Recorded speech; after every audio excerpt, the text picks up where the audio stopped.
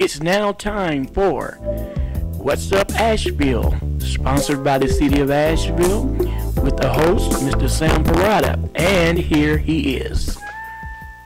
Good afternoon, Asheville. Welcome to What's Up Asheville at WRES Radio, 100.7 FM, a radio show discussing projects and initiatives at the City of Asheville. I am your host, Sam Parada, Communication and Public Engagement Specialist with the City of Asheville. Now, for the past few episodes, we have talked about a project called Art in the Heart. And today we have the opportunity to learn more firsthand from two ladies who have been working from the very beginning. Now I would like to introduce Stephanie Dahl, Urban Design and Place Strategies Division Manager, and Karli Stephenson, Urban Designer for the city. Would you like to introduce yourself a little more and maybe explain what your department does for the city? Sure, Sam. Thanks very much. This is Steph Dahl. Yeah, I work in planning and urban design for the city. I'm one of these long timers. I've been here for about 17 years, and I manage the long range planning and urban design and place strategies divisions. Just wanted to note that what we actually do as a department, the services that we provide. So generally, we're looking at providing help to communities that support like a holistic, equitable, and sustainable approach to growth and development. And I think, that's very important to a lot of people across the city. It's kind of vague, but we bucket that into a lot of different areas like historic preservation and reviewing large development projects. We look at urban design for neighborhoods. We're very interested, especially Karli and I, in public spaces and how they are not only planned, but managed and maintained. And I'll talk a little bit about, maybe I'll just let Karli introduce herself first, and then I'll talk about some of our key projects. That sound all right? Yeah, go ahead. All right. Great. Yeah, so Karli Stephenson here. I guess I'm a short timer. I started in the beginning of January of this year. I was working for the City of Raleigh in their Urban Design Center, and my background is in landscape architecture, and I have a real interest in urban design. And my position is kind of a 50-50 split right now here in Asheville. 50% of the time I'm focused on public art in Asheville, and then 50% of my time is dedicated to urban design efforts and initiatives, and that covers all of those things that Steph was talking about, neighborhoods in the public realm, new development coming in, streetscapes, that sort of thing. So you're in charge of places like Plaza, which we'll be talking about today. Is that correct? We're thinking about what Pack Square Plaza is going to look like in the future. So we're thinking of it from a zoomed out, holistic perspective of what it's going to look like, 20, 30 years from now. I love it. Before we jump into speaking more about Pack Square, though, why don't you tell me some of those projects you were just about to go over?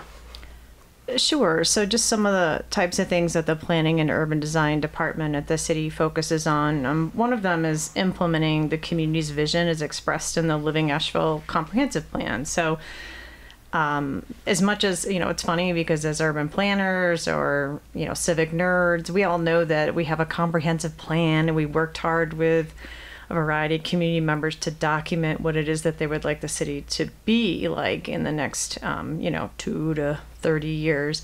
A lot of people don't know about it. So that is something I would also just recommend that folks, if they're interested in understanding where we're trying to go as a community in the future, we've recorded that general vision. So in addition to council's strategic goals, we have this long range plan. It's called Living Asheville. You can just do an internet web search and look at that. So that's our job, is to implement it. We also have prioritized this year addressing what folks call the missing middle in housing. So this is acknowledging that we have a lot of development of high-end housing here, and we actually have a quite significant development of regulated affordable housing in our area. But what's not happening is kind of that smaller scale middle housing for rest of people in the community, and that can look like anything from, a small multifamily apartment building to a duplex or even just smaller homes, that are infilled in different communities. And so we're looking at how to remove barriers to develop those types of housing choices. We're also going to be starting work with the community to develop a concept plan for Patton Avenue, which we're sitting on right now. So everything from, this I-26 project is, it's coming at us. If you drive up 26 every day, you know that construction's happening, and it's just going to keep moving north, and eventually it'll get too close to our downtown. So everything from what some people call it the Smoky Park Bridge, some people call it the Big Bridge, but everything from what's really the Captain Bowen Bridge east all the way out here to Pritchard Park. We'll work with the community to talk about like what the land use, transportation, social, cultural patterns, all of that should look like for the next 30 years. And then the last big project we're working on is a good segue for our main topic today, which is the re-envisioning of Pack Square Plaza. And Pack Square Plaza is the main city square for Asheville's downtown. It doesn't include the entirety of Pack Square Park, which stretches all the way down to the Buncombe County Courthouse and City Hall and other areas. But it really is the heart of where we see, when people want to do protests, when they want to have festivals, they come together to just do people watching. It's a, it's a heart. That's why we're calling Karli's program The Art in the Heart. But it's a response, and I want to say it's a continuing, the Pack Square Visioning is a continuing effort. It was really spurred by the community's response all over the world to the murder of George Floyd and other Black and brown people, and taking a look at how our physical environment shapes and supports racism. We had a joint city-county Vance Monument Task Force really take a hard look at just the Vance Monument. They were asked by the city and county elected officials to say, should it stay or should it go? They did an amazing job. They did tons of research, interviewed a lot of people. In the end, they made a recommendation that the Vance Monument should be removed. And so in March of last year, City Council, and the city is the owner of the actual monument, directed that it be removed. Most people know at this point that it's been substantially removed, but because of a lot of different legal challenges, it hasn't been completely removed. Regardless of that, it's really important that, as directed by City Council and the County Commission, we come together as a community and talk about what inclusive public spaces really look like. So, who makes money off of a public space? Who feels welcome in a public space? How are different cultures expressed in that public space? Those are just some of the questions that we're looking to talk to community members about. And so we spent the past year really just putting out a request for proposals and getting someone on board to help us work through some of that. We have hired Mitch Silver, Sonia Shaw, and Nick Lowe, who all work with a firm called McAdams, and they have a ton of experience working with communities on looking at these types of issues, and they're going to start with us next week. We're putting together a community engagement plan. We're going to be working with everybody from the folks on the Joint Vance Monument Task Force to people who were not involved whatsoever, members of the Eastern Band of Cherokee Indians who have, this is unceded Cherokee territory, and we really want to honor that, to take a look and end up, wrap this up. What we're going to end up here with is a vision document, and that vision document is going to do several things. It's going to narrate what this place could look like and how it's more inclusive for everybody, people with disabilities and what have you. But it's also going to help us as a community understand what's actually doable and workable and how we can get there through partnerships. Because we can dream big, but if we don't have the money or the time or the resources to do all this stuff, then we are probably failed. So that is, and I'm sorry, it's not in a nutshell. That was a long explanation, but an exciting project. It was very thorough, and I love that. I also love that you are being driven by this sense of community and inclusion of everyone. This has clearly been a long process. I just moved to Asheville last year, and I've seen Pack Square Plaza, the park, just change constantly, from the monument being taken down to the base to different street arts happening there. And I realize now that what you do is going to be a long overhaul for years to come. And it sounds to me like you're just running with the baton to pass it down to the next person and just keep it going forever. And that is admirable for all of you. So yeah, I think that's true. I think there's like some long-term goals that will probably be identified, but I'm also hoping there'll be some short-term goals. So, in the next year or two, we can see some changes that reflect, what we're hearing throughout this visioning process. Amen, There's different, Karli. different phases and stages and partnerships. And I think it's like some shorter-term things, but then that are moving us towards these long-term goals. And so you said you started at Park Square Plaza visioning last year, you said? Just the pre-planning for Just it. the pre-planning. Absolutely, yeah.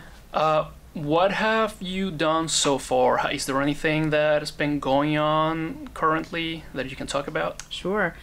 The first thing is that we started working with some existing boards and commissions, people who are already involved in a real civic way, to get them engaged on the project. So one of them is the Public Art and Cultural Commission of the City of Asheville, and then the other one is Friends of Buncombe County Special Collection with Buncombe County, and that's they are supporters of the library. So with the Public Art and Cultural Commission, we brought in different panelists, talked about what, a survey of what is art, public art, and memorials are actually already in the park. And Karli's going to talk a little bit more about our work with them, because that's what she used as a springboard to start the Art in the Heart program.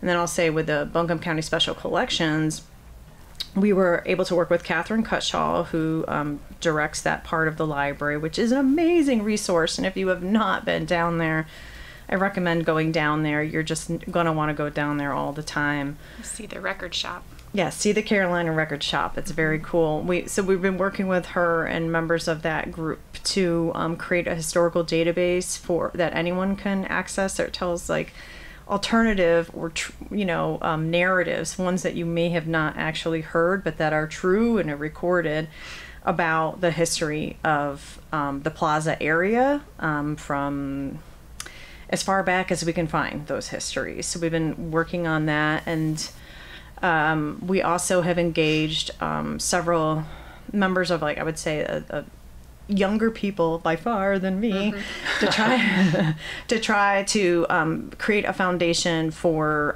youth engagement, which is really important in this. So the first thing we did is we engaged with some folks from UNC Chapel Hill. They just finished their first year of college. They're called Moorhead Kane Scholars. And in their program, they are required after their first year to do a civic collaboration summer. They came here, we embedded them in our pre-planning work, and we had them interview everybody from, say, members of housing authority communities to downtown developers, and get an idea of what people really felt like about our downtown and inclusivity. And they're developing a report. They're leaving this week. They've been here with us for a couple months now, but they basically did their own work to figure out why. I'm going to phrase this in a positive way. What would make more people, especially more people of color and young people, want to come into the heart of our downtown? So what are the barriers and what are some of the possible solutions? So they're working on that report, and it will be made public for everybody to see. And then we also have engaged 2 City of Asheville Youth Leadership Academy students, they're high school students, in the Buncombe County area, to work with us directly on youth engagement. And so they've been with us just for 2 weeks, but as we kick off our communication and engagement planning, they're helping us figure out the ways to really bring people in these people are going to basically own or be the users of Pack Square more in the future than any of us will. So we recognize that it's important to concentrate on that. So, back to the Public Art and Cultural Commission, we started working with them. Gosh, Karli's fairly new, but we started working with him I want to say in the spring, and Karli basically surveyed them and started asking them about how we could bring different arts and cultural experiences into the heart of Pack Square Plaza to engage people on some really thought-provoking questions. So I'm going to ask Karli to explain what happened. Sure. So I feel like one of the first meetings that we had, it was more of a back and forth, let's talk about what is a monument and what does that mean to a community. It should be a reflection of the spaces and the people and the stories and the histories that it is embedded in, or that it is surrounded by. And we looked at some really interesting case studies. We had some people come in and talk to us about that question and present their ideas. Monument Lab was, one of the case studies that we looked at. They're based out of Philadelphia, right? Yep. Yeah, and they do a really great job of allowing artists to come in and sort of reimagine what these monuments might look like or should look like. And it really provoked a lot of critical conversations around what that means for Pack Square Plaza. And as we were talking, the temporary public art program came into being as being a great and unique way to engage the community and to learn more from our artists, which there are so many amazing artists in this region, and in Asheville in particular, it's kind of known for that. So it's like, let's let our artists guide these conversations around these difficult topics that everybody wants to talk about. So the real idea of Art in the Heart is to engage with the community and allow our artists to sort of lead those conversations or spark those ideas. So now from there, Art in the Heart is aiming at bringing everyone together to Pack Square to just observe what Asheville has to offer from a more inclusive perspective, is what I gather from everything you're saying. Yeah, we want artists to, from all different backgrounds and cultures to come in and through their art tell their story. And that might be, histories that people haven't heard at all or hasn't been represented in Pack Square Plaza up to this point. So, or it could be something visual that speaks about the way that the space is organized, or maybe where certain corners aren't activated and they could be, so it's a mixture of visual storytelling and engagement. Love that it. We're trying to do. And so let's jump into Art in the Heart. So far what I know is that there's going to be 10 artists, and they're going to be displayed starting late August? Yeah, late summer. So late the summer. call for artists went out on May 25th. And the original deadline for applications was June 21st, but we ended up extending that to August 1st. So now we're looking for all applications to be in by August 1st at 5 p.m. And we will be selecting up to 10 artists, though we have different categories or longevities. So this can be all types of different art. It can be your more traditional art, sculpture, painting, that sort of thing. It could be performances. Musicians can come in and play. It could be, a poetry session where people come out and do, spoken word type events. It can be, a light show, projection.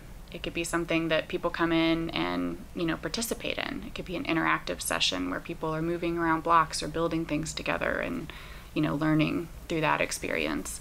So the categories of longevities reflect that. So we have categories for 1 to 2 days. We have a category for 1 to 2 weeks. And then we have a category for 1 to 3 months. And those kind of reflect those different art forms. So if you're wanting to do a performance or this sort of interactive experience, it might be the 1 or 2 day category. And we're going to allow or select more of those types of projects or experiences. If it's something that is more of a sculpture that's meant to be in place longer term, up to 3 months, we're selecting up to 2 artists for those types of projects or proposals. And some of the other, elements or criteria that are part of the program. The theme is social equity and inclusion, and we're also asking each artist through their proposal to answer 2 questions. One is, how should Pack Square Plaza look and feel in the future? And then, what stories or histories have not been represented in this space up to this point? So all proposals are answering those questions through their Now, art. you told me before we started the show that we already have a lot of people signed up as applicants for this. So this is a quick message to everyone out there listening. If you know anyone who wants to participate, or if you want to submit your art and apply, you can do it at asheville.nc.gov/public-art. And hurry up, you have 1 month. You have 1 month left over, so please join us and let your voice speak about what Asheville is to you. Yeah, we definitely want to hear from you. And if you have, definitely go to the asheville.nc.gov/public-art. You can also reach out to me, Karli Stephenson at the City of Asheville. It's kstephenson@asheville.nc.gov. And I'm happy to speak with you and talk through any questions you might have. And I'll just say a couple quick things, that we are offering artist stipends to applicants, and that is an amount from $500 to $1,500, depending on the proposal and the scope of the project and the budget that is submitted. And then we have 4 locations that are identified in the plaza, kind of pre-identified as prime locations for public art, but we're allowing artists to select anywhere in the plaza that they might be inspired by. We'll work with them and try to accommodate a different location if one is identified. And we're also looking at including a 5th location into the scope of locations. And this one is at the corner of Eagle Street and South Market Street, and will be nestled in the block. So we're hoping that we'll be able to work out all of the contract agreement details with the property owners to make that happen. So not only do you get your art published for the city, but you also get paid, and you tell a story of what Asheville is to you. It sounds to me like something everyone should really be doing. I think it's going to be a lot of fun. We also are hiring a documentarian that's going to professionally document each one of these pieces, so the artists will walk away with having that in part of their portfolio. Piece, yeah. Mm-hmm. And this project is taking place over the course of how many months? Yeah, so end of August is when potentially first installations or performances could begin to take place. And since we delayed the applications or the application deadline, we're now looking for installations and pieces to be in place potentially till March 5th of 2023. Oh, wow. And hopefully we see it going beyond that. Yeah. Potentially. I think this is sort of a pilot test of this temporary public art program, but I would love to see this become a regular component or programming that happens in Pack Square Plaza moving forward. That's fantastic. I love everything, all the work you've put into this, all the engagement you're putting out there, all the different perspectives you're looking at. Is there anything else about this project or in general about Pack Square that you'd like to talk about? I think I'd like to follow up Karli's note about how we're looking at a new location essentially in the block, and to say that is the impetus for that is really our acknowledgement that there is a social connection, there is a mental connection between the heart of our downtown and our African American commercial district in the block. That hasn't been worked on in quite the type of way that we could be working on it together as a community, and that we're going to take advantage of both the Art and the Heart program and the Pack Square Visioning program to really update a vision for connecting that. So if you look at the block and how it's a really thriving, re-emerging place for multiculturalism. It's got our, most important cultural institution, the YMI, sitting right there going through a massive renovation. It's a good time for us to think about when people come into the heart of our downtown, are they provided an opportunity to come into the heart of our Black downtown? And this is such an important topic. You know, Asheville has gone through so many changes since its inception. And I think it's time to start showcasing what real Asheville looks like.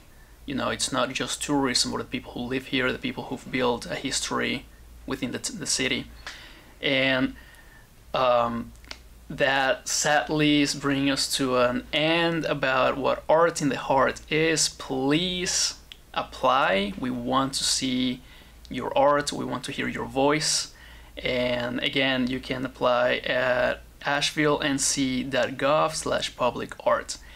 And in the topic of equity and inclusion and engagement, please don't forget to go to our website, asheville.nc.gov, and click on the engagement tab to learn how to engage with us better. We just released Your Voice, Your Choice, and this is for the voices that have been left out of the conversation the longest, to make an impact and talk about projects that us here in the city are working on. You can leave comments, you can leave reviews, you can give your opinion on what's going on, and just tell us we're doing a good job, or hold us accountable if we're doing a bad job. But yeah, thank you so much, Stephanie and Karli. It's been a pleasure having you here and telling us more about what you plan to do with Pack Square. Thank you, Sam, and thank you, Randy, and everyone here at WRES. Yeah, thanks. This has been great. Well, that's all the time we have for today for What's Up Asheville. Thank you so much for listening, and please don't forget to participate in the different projects that we have here at the city and stay informed about our latest news. Visit our website at asheville.nc.gov to learn more about our different departments and what we can do for you. Now stay tuned, and we'll be back to talk about another city project in the near future, right here at WRES 100.7 FM. Sponsored by the City of Asheville in collaboration with WRES 100.7 FM. This program will re-air every Monday, Wednesday, and Friday at 12:30. Thank you for listening.